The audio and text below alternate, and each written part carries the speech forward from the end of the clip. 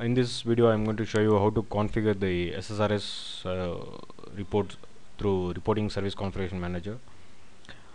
And first, initially we need to open all programs, go to SQL Server 2008 R2. In that configuration tool, click on the reporting service configuration manager. Yes,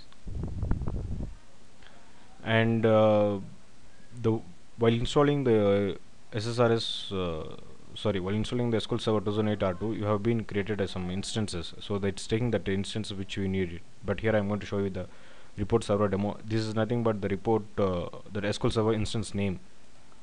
Okay, initially connect to this. If you connect this, and it should be, this service should be started, this web service. So if you not started, you can check from the service.msc. Go to run, check in the services.msc.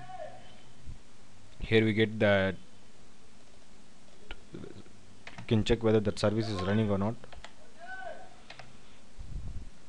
So you can see here like reporting server demo, that's the instance name of the server, and you can see that it's running, it started automatically, and we are using logged in as network services. Okay, then once this is started, you can go to the service account. So it's almost it's by default it's a network services, as we have seen in the services. It's running on the network services, so we don't want to change anything here. Go to web service URL. Here, this is the virtual directory, this is the name of the server where we can give in the URL, and this server name we can change here whatever name we required it. So suppose I'm going to give here like report server as my virtual directory name, and whatever changes we make here, we need to apply those changes. Click on apply to save the changes.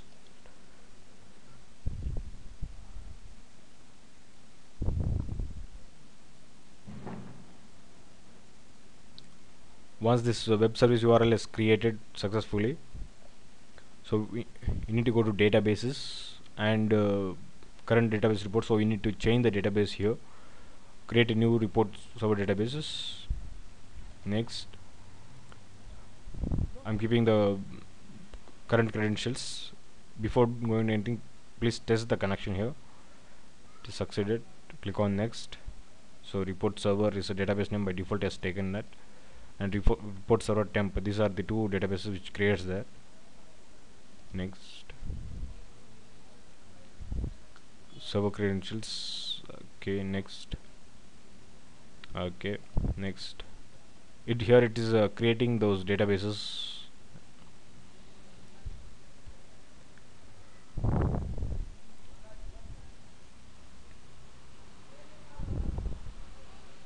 So once the database is created,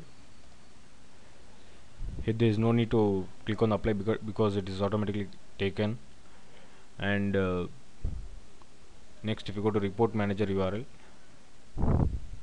here you can give the virtual directory name, again the name whichever is applicable for you. So here I'm giving a reports as a name, and the URL, if you see here, it's taking like http berry pc, this is my computer name .80, the port by default port number, and slash the reports, the folder where we are going to deploy our reports. So apply this.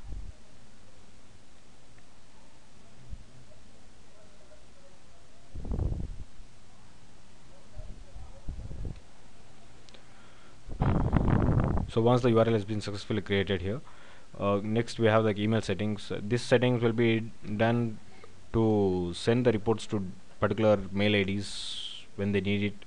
So right now I'm not going to create any mail settings. I'm going to be doing here.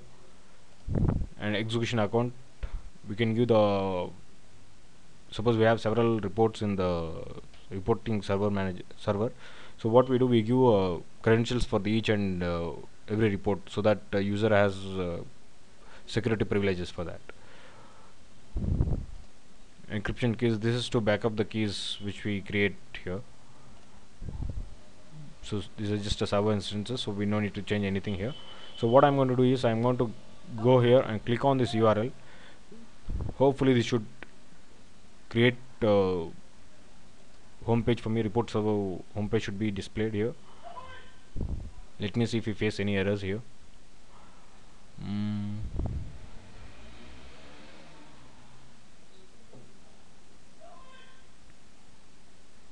Just taking some time to open that link.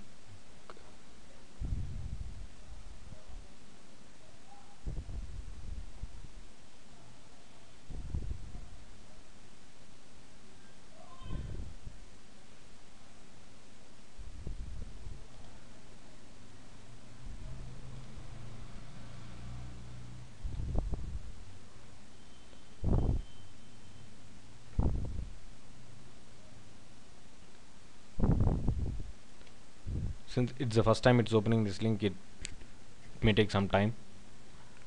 So you can see here the database instance you select is not valid for editing the reporting services. The database engine does not meet the, it's not supported in the editions of the reporting services. So we are facing some problem here. So it's better to open this link through the uh, admin. So what I'm going to do, I'm going to right click and run as an administrator, i.e. it's failing through some privileges issues there. So what I'm going to do, I'm going to type this link here. What I was there, http berry pc. So what I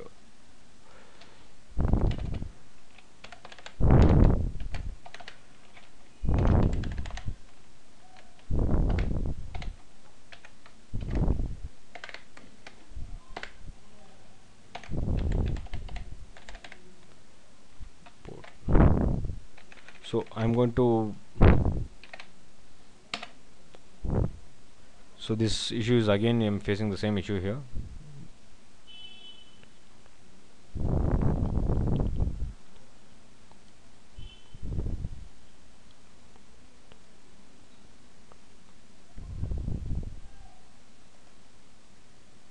Okay, there's some issue in this. So what I'm going to do is I'm just again going to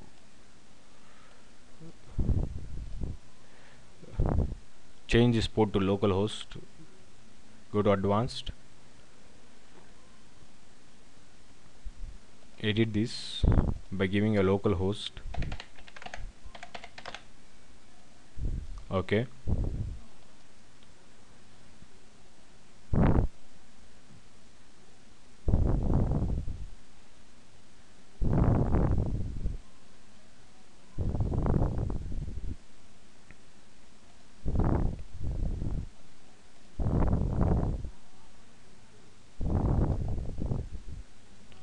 just changing the all unassigned to and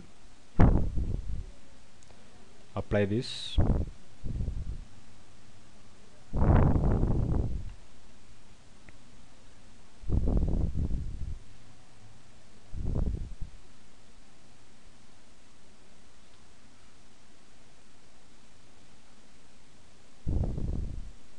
So click on this link.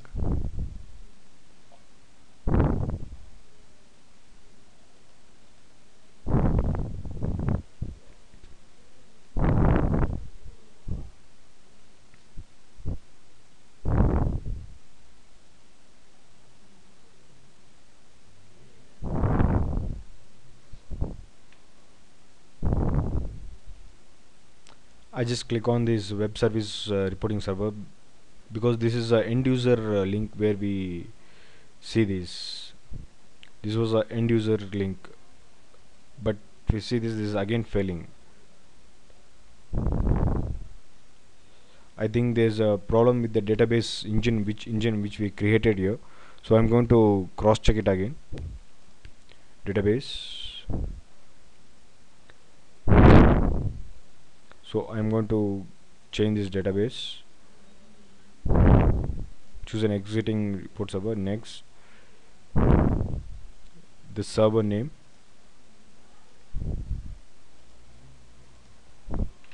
I'm going to give the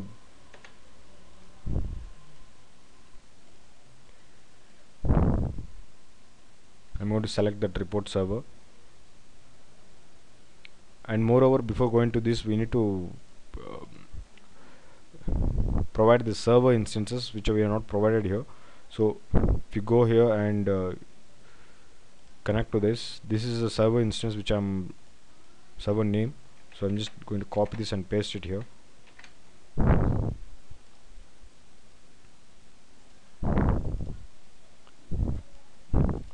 And provide the access.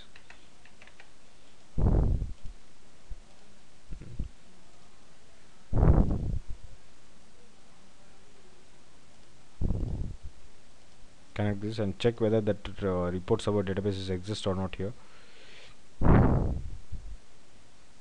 If we don't exist any report server, so what we do, we need to create that if it doesn't exist here.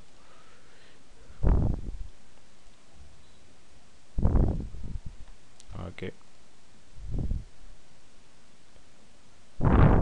report server, this is a default database name, so I kept it to unchanged.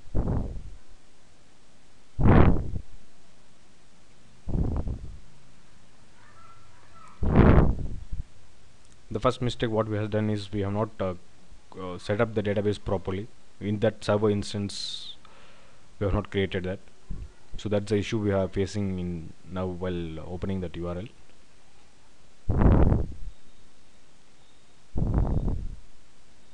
Okay, once this is done,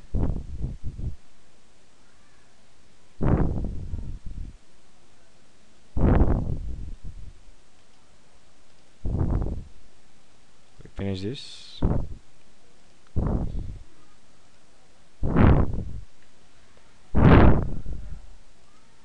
Go to here and give the host header name as a local host. Okay,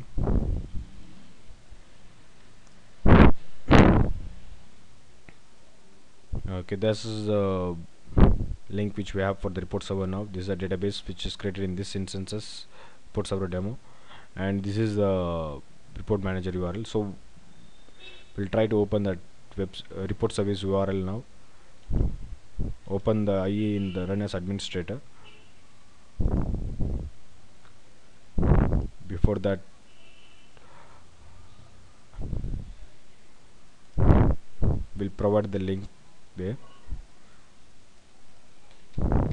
It is nothing but HTTP. Now I am providing the local host here, local host :80. This is a port number. This is a directory which we have named it as report server. So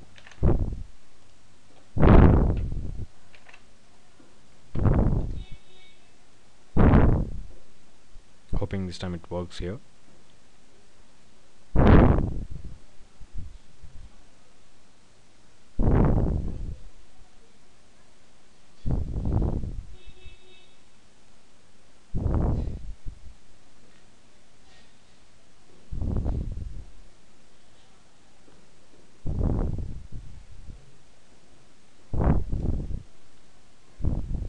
Yeah, you can see this is working fine as expected, but there is one more thing what we need to, there is a graphical user interface which you will be most excited to like see front end. So what I do is we just need to give the link as this one, report manager URL localhost reports. So what I'll do, I'll just localhost, instead of this I'll give in the next tab, new tab.